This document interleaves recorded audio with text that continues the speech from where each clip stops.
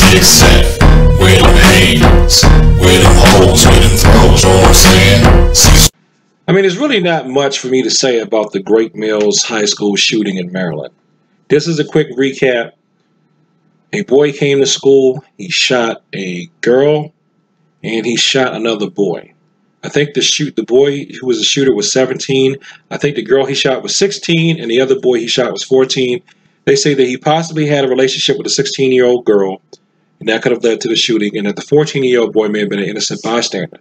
The situation was resolved within a minute because a school resource officer shot the shooter, and the shooter ended up dying. The last I heard, the other two teenagers were in critical but stable condition, but I haven't heard anything else from that.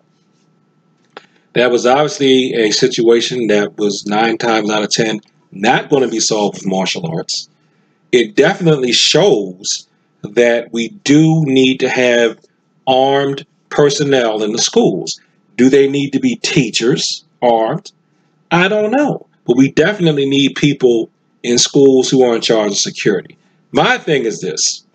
I say, in addition to arming school personnel, teach them martial arts training in case they drop their gun.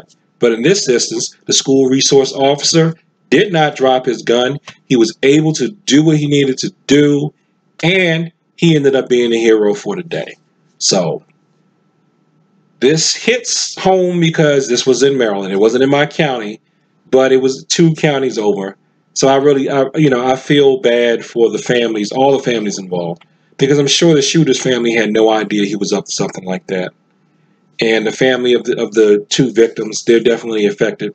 Something like this is a tragedy. So any young people out there who are thinking of doing something like this, please, that is not the way to go.